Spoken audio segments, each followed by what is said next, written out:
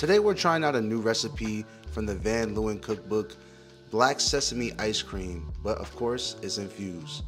For my infusion today, I'm going to be using an eighth of some Lance from Ridgeline Farms. The nugs are actually type small, but trust me, there's some high quality outdoor type shit.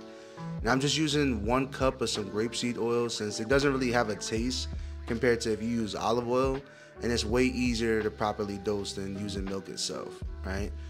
So now let's go ahead and infuse in the Leeuwen at 190 for 5 hours. I highly recommend doing this shit the day before. Now that we got our oil ready, let's go ahead and see how potent it is. I'm gonna put a small amount on this testing tray and insert it into my T-check device, and it's gonna tell me how strong it is within seconds. All right, so just let it run for a quick sec.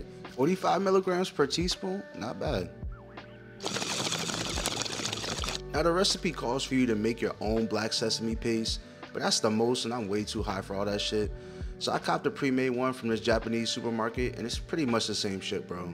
Just put that shit over some heat, mix in some sugar, and you're straight. It should be nice and thick when you're done, just like this. Now let's crack 6 eggs and start to separate the yolks from the egg whites themselves. This shit kind of big messy, so just make sure you got the trash nearby so you're not making a big ass mess. Then once you get all this shit together, you're gonna wanna add in 25 grams of sugar and then mix until that's fully combined. We're gonna put that to the side until we come back to it later.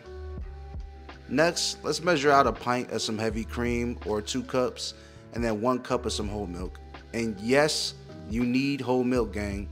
Now make sure you go ahead and take the scale out, measure out 100 grams of some white sugar, and then a quick pinch of some salt. Now let's get a double boiler going, add in some of our milk and cream mixture and the sugar, and just go ahead and whisk that until the sugar is fully dissolved into the liquid. Before you start freaking out about not having a double boiler, it's just a mixing bowl over a big ass pot of boiling water. Trust me, my nigga, you got these tools at the crib. Now be sure to not overcook this. You'll know it's done once it starts to slightly simmer on the edges. And so go ahead and take that shit off the heat and put it off to the side. Now grab that egg mixture that we did earlier and just slowly go ahead and ladle in some of that hot dairy. Make sure you do it 1 scoop at a time. This is what's called tempering. So the whole point is you don't want to go ahead and rush this process, because otherwise you're going to end up with some scrambled eggs and be back at the supermarket trying to eat that ED's bullshit.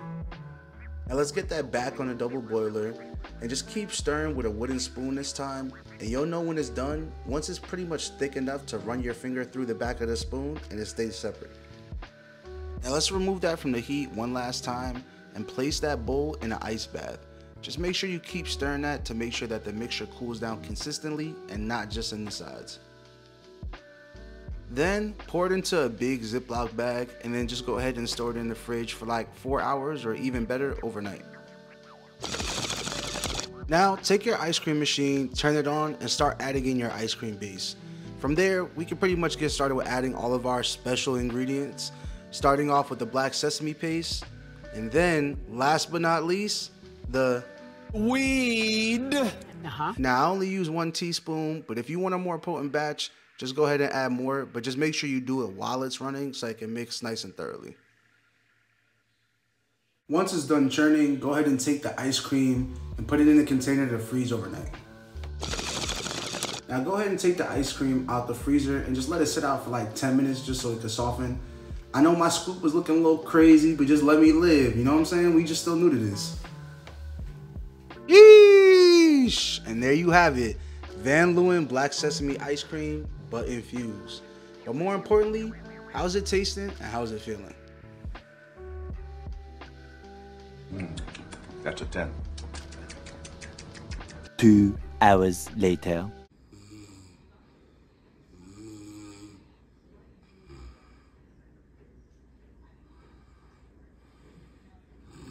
Nothing changes, still the same thing.